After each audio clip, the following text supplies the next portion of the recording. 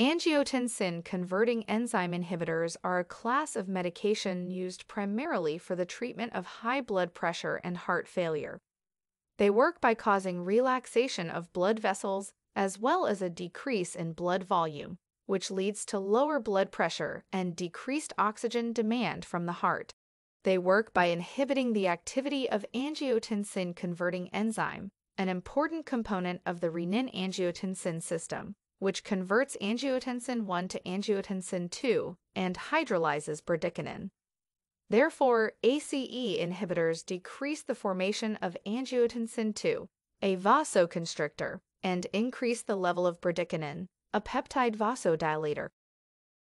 This combination is synergistic in lowering blood pressure. As a result of inhibiting the ACE enzyme in the bradykinin system, the ACE inhibitor drugs allow for increased levels of bradykinin, which would normally be degraded. This mechanism can explain the two most common side effects seen with ACE inhibitors, such as angioedema and cough. Frequently prescribed ACE inhibitors include benisprol, zofnaprol, perindoprol, trandelaprol, captoprol, enalaprol, lisinoprol, and ramiprol.